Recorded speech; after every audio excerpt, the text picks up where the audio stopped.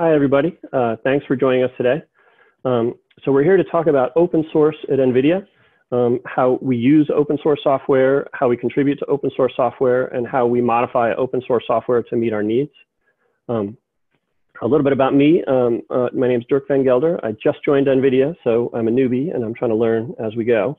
But before that, I was an engineering lead at Pixar Animation Studios for 23 years. But very excited to be here with you today. So I wanted to talk a little bit about the history of open source and computer graphics, because it used to be really hard to do. When I started at Pixar in the 90s, when Steve Jobs ran the company, a lot of the studios, the full proprietary code stacks were considered a competitive advantage. You wanted to lock away your intellectual property, your patents, and you wanted to keep that to yourself because that was what was considered to give you an edge. So we made a lot of cool technology, but it was really hard to share that with other people. We couldn't talk about it with our coworkers at other companies, and that felt kind of isolating. So I led Pixar's first open source project, OpenSubdiv, and it was really hard to figure out what we do with the patents, what we do with licenses, and what it even means. And it was, we managed to get through that and get it out there, but it was harder. And now it's much easier to do. You see open source software in every place in computer graphics. Visual effects studios are running on open source operating systems and packages across the board. And now we have an Academy Software Foundation, which runs this for us. And I think it's a very cool development. It was not always like this. And it's pretty psyched. I'm pretty psyched that it is the way it is. Now, if you want to use open source software, I wanted to talk a little bit about some of the things you might want to do. One of those is licenses. Now, this is review for a lot of people on this call, but just in case, to talk about these things. Some licenses are permissive. Some software could come with a BSD, an MIT, or Apache license. Those are pretty equivalent. Apache says some things about patents. I believe the Academy Software Foundation is trying to standardize on something around Apache. And those generally, if you're at a company who has a pipeline for this set up, if you have software with one of these licenses, you can just ask and go through a process and use it, and that's fantastic. The software I work on, Omniverse, has over 100 open source licenses included within it. But there are some things to watch out for. Some of the licenses are more restrictive, like the GNU public license and the lesser GNU public license. The GNU public license says things about if you use software with a GPL license, then your own software needs to be open source. The LGPL doesn't say that, but it says some other things. So if you do want to use open source software and it has one of those licenses, be very sure to ask at your company what that means and make sure that that's cleared before you use it, just to avoid complications. With the disclaimer that I'm not a lawyer, but these are just things to keep in mind. Now, one question is, why would NVIDIA want to contribute to open source software? Why is that important? Now, the thing is, we make platforms and we make chips and we make a whole bunch of other things, but we want to empower developers to use them. And so if you're using a chip that has several thousand cores on it and you want to run the software on it, that's hard to do.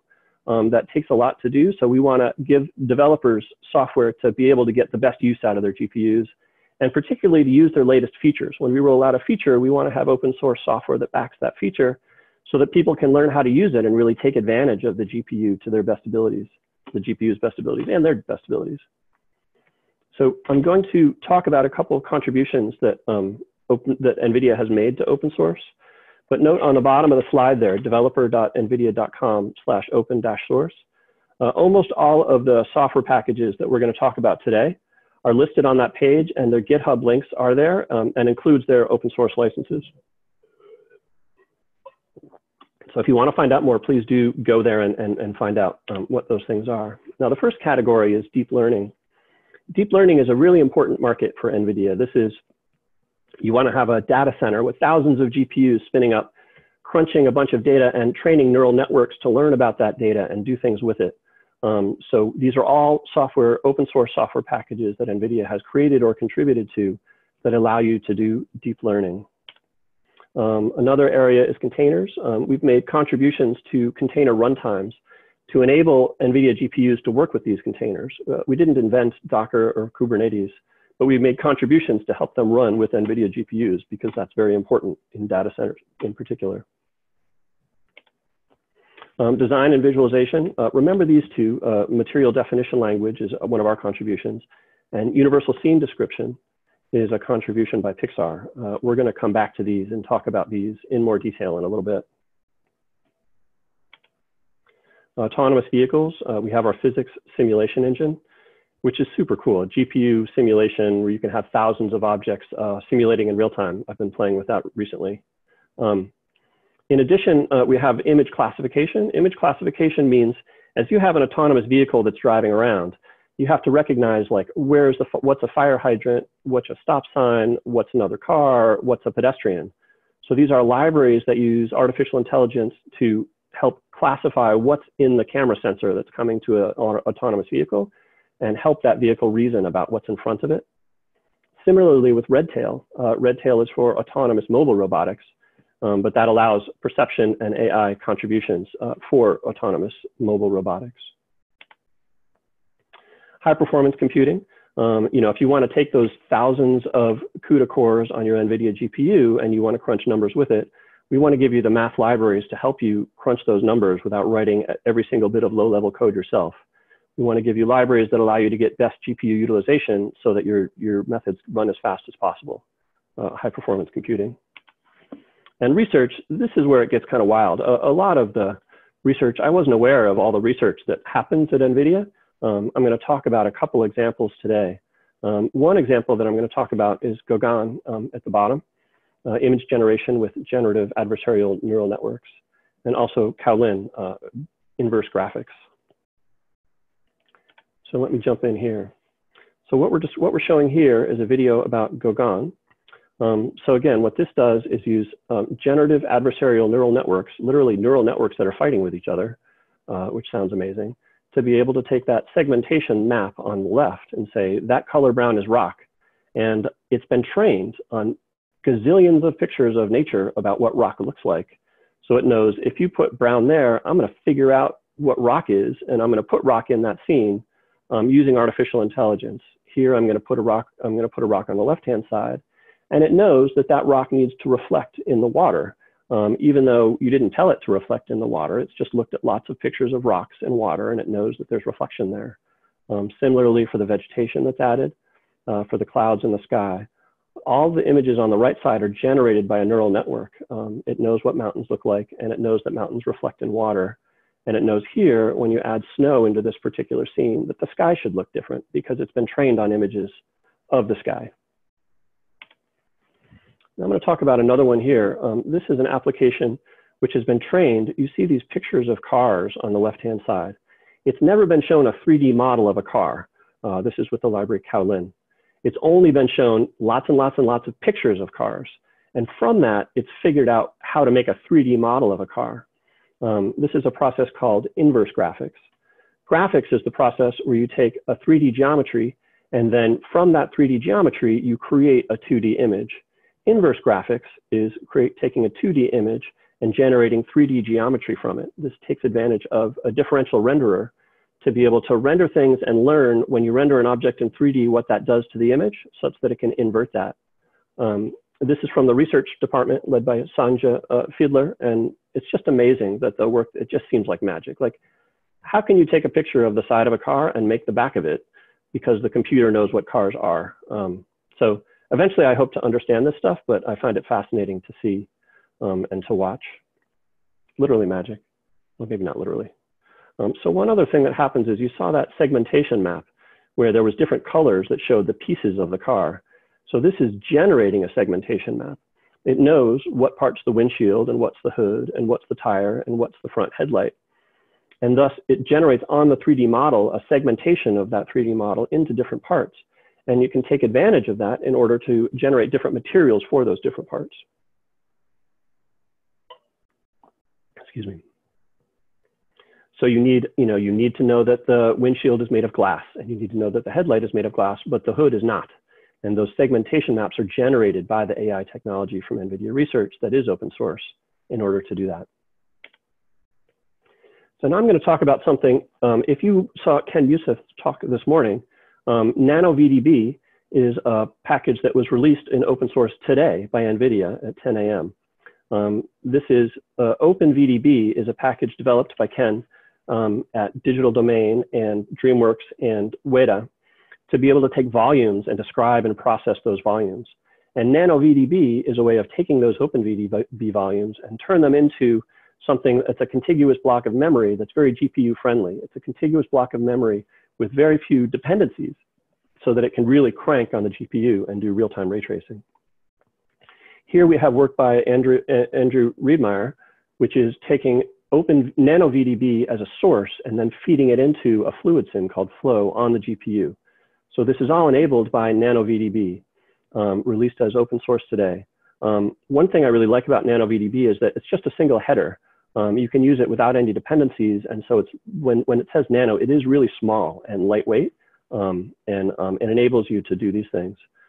So we're pretty psyched to contribute NanoVDB to the open source community. This may be one too many armadillos, but I can't get enough of watching these clouds float off this armadillo in real time. Now, one more example. So this is not tracing, this is tracing a volume, but it's generating surfaces from that volume in real time. And this is 2.2 billion voxels. So NanoVDB gives you the ability to do real-time ray tracing at interactive frame rates, almost independent of the underlying complexity of the scene. This is all real-time recorded off someone's desktop. So please do check out NanoVDB contribution. Now I told you I was going to come back to the material definition language. So MDL is a language which describes how light interacts with surfaces. It does that with energy conserving BSDFs and very well understood physically based properties so that we can define physically based materials and really understand how light interacts with them. It was started in 2011, but has now become open source as of 2018 with a BSD license. So some of the nice things about the material definition language are that because we have a we really understand how light interacts with these surfaces and how these surface materials work, we can have standardization among different renderers. So we can generate something for real-time rasterizing, interactive ray tracing, and path tracing, and really know how they agree with each other, a consistent look, because of these energy-conserving BSDFs. So Muddle defines how the light interacts with a surface in a language, in a C-like language. So it's a blob of C-like language which describes, it's a program. Now I'm going to jump away from MDL and then jump right back to it.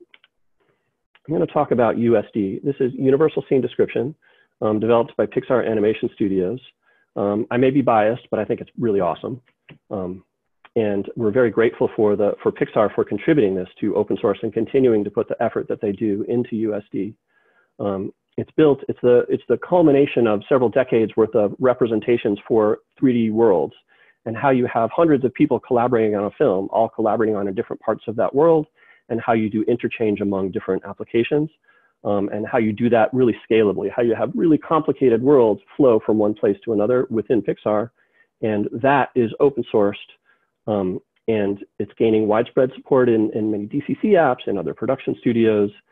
And we're pretty psyched about it. NVIDIA is all in on USD. We think it's the bomb, and we just want to use it. It's being used throughout the company. The project that I'm working on, Omniverse, is based around USD, and we're psyched. USD is great. And just to come back to Muddle, to MDL. So this is how you would take MDL and embed it inside of USD. So here we have a program written in MDL, this NVIDIA/core definitions.mdl. And that is embedded in a shader and a material inside of USD. So this becomes a node inside of USD that interacts with your renderer. So USD for us becomes a place where you can encapsulate many different open source and not open source nodes inside of a 3D world. It becomes a gathering place for many different technologies. And we think that that's a pretty sweet property. And there's a link on the bottom of the page if you'd like to know more about that. Now, I'm going to talk a little bit about USD and Hydra and what they do and how we use them. So Hydra is the rendering architecture that's included as part of USD. And so USD is the definition of the scene. Hydra is the architecture which can take that scene definition and render it and produce pixels on the back end. And we're going to talk a lot about Hydra particularly and USD and what we've been doing to modify those and enhance those for our work within NVIDIA. So one of the things we noticed is that USD, you can go to one app and save USD and go to another and load it, but it also gives us the opportunity to collaborate among multiple users and multiple apps interactively in real time.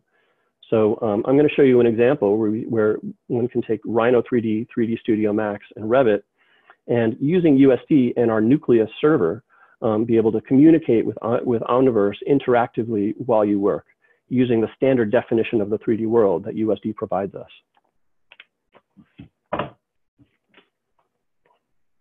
So here again, we're going to talk about 3 different apps. We're going to talk about Rhino 3D, we're going to talk about 3D Studio Max and Revit, and how those things can use USD and Omniverse Nucleus server to communicate and give us real-time path tracing. So this is the Soho Tower in Beijing. It's a beautiful building, and the images that you're seeing here are generated in real time in Omniverse. They're real-time ray tracing representations of that building. Now we want to give artists working in, so here with Rhino, you have someone shaping Rhino on the left and then bringing it into Omniverse on the right and showing how light plays across that scene.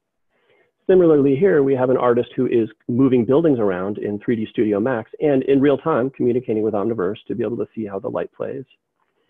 And then we also have, this is in Revit, someone putting desks and computers and then seeing in Omniverse on the right how the light plays across the scene interactively. So this is an example of interactive collaboration through USD and the Nucleus server with Omniverse. I'm going to talk a little bit about how getting real-time response, getting rapid response and real-time response from USD and Hydra. So this is a description of USD as it exists in the open source repo. So you have USD on the left, your scene, and you change an attribute, say you change a color.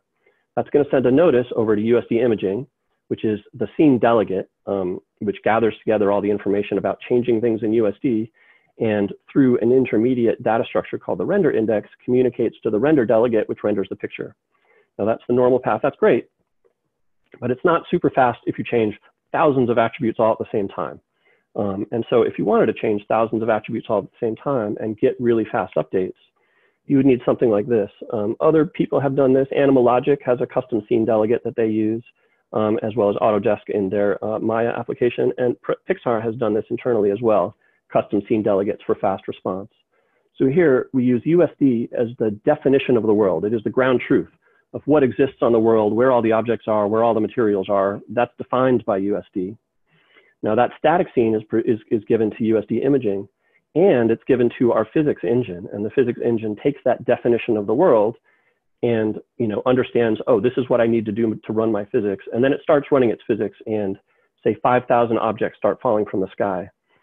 Physics is communicating with the Omniverse scene delegate through a fast path. We have a set of data structures that are really fast at sending all of that data into the Omniverse scene delegate. The Omniverse scene delegate here acts like an overlay on top of USD imaging for the attributes that we know are changing really rapidly. And so in that way, we get real-time updates with Omniverse as an extension to USD and Hydra. Now, another thing that we wanted to do was we wanted to use Vulkan and DX12. Now, this is open source Hydra as it exists. USD communicates to the scene delegate. We've cracked open those render delegates and shown that we have a PRMan, Storm, and Embry render delegate in there. And the entity that wraps those up is a Hydra engine. And the Hydra engines in the open source repo have OpenGL dependencies. Hydra started out entirely as an OpenGL thing. And Pixar has been working to reduce the OpenGL dependencies in Hydra, which is awesome. We're not totally there yet, but we see the progress. But we wanted to jump in and really get going with Vulkan and DX12. So in order to do that, we have a separate Hydra engine that is customized for Vulkan and DX12 to work with our Omniverse scene delegate and our Omniverse render delegate. This is so that we can pass down command queues and fill up those command queues with all of the commands necessary to draw the scene. We've abstracted away some of the Vulkan and DX12 dependencies there so that the code can work with both of those. But it required a customized Hydra engine, and that's the way that we accomplished that. And then we have another Hydra engine, which is based on OpenGL for the existing render delegates. Now, there's an asterisk there because this is all work that's in progress.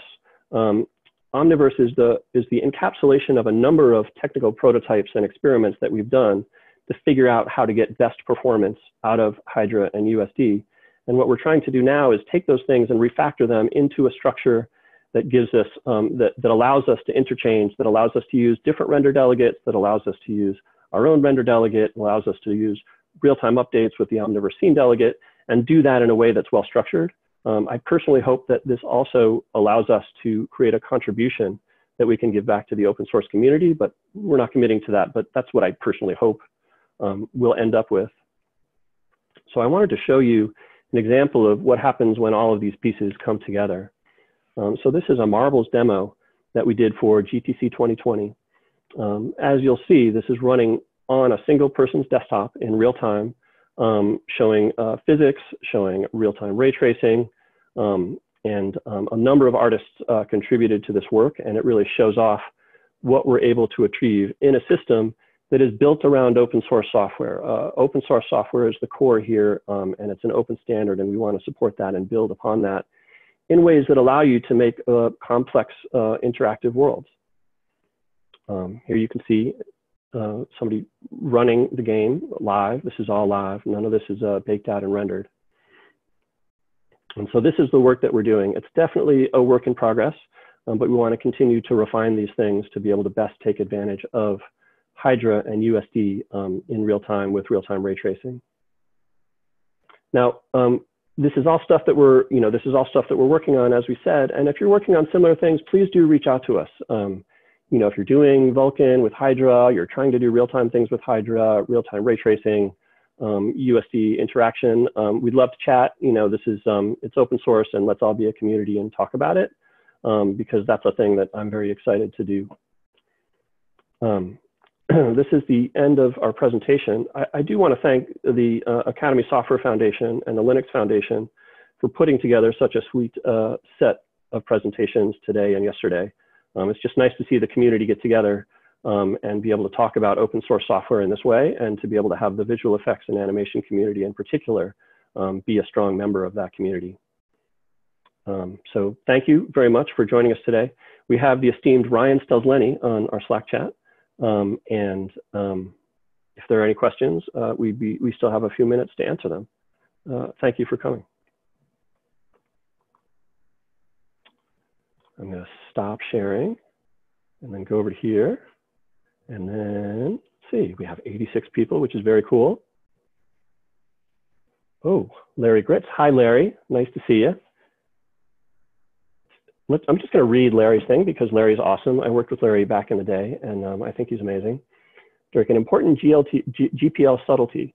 It's not the case that if you use GPL software that you are obligated to open source your package. It's that you are only permitted to redistribute a combined package of your code and the GPL code if the whole thing is licensed under GPL. If you aren't redistributing the software outside your company, e.g. an internal tool, you are under no such obligation. But one reason to be wary of GPL code is that you may think today that you have no interest in redistributing your combined tool. But if later you change your mind and want to turn it into a commercial or open source app, the use of GPL software is internal to it may limit the means and licenses that you can distribute it. So when in doubt with open source software, listen to Larry Gritz, and thank you, Larry. And let's see, is there any other chats? How exciting. It seems rather quiet. I hope I didn't bore you all to death or say things that are completely obvious.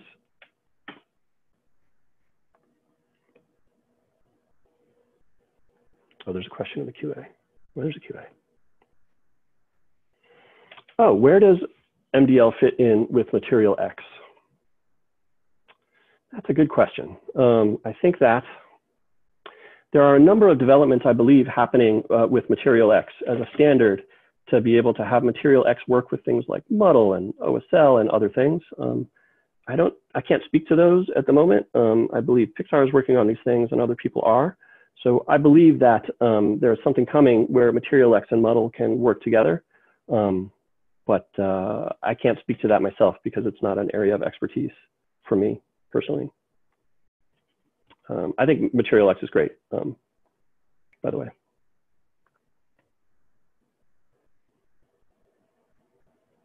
So quiet.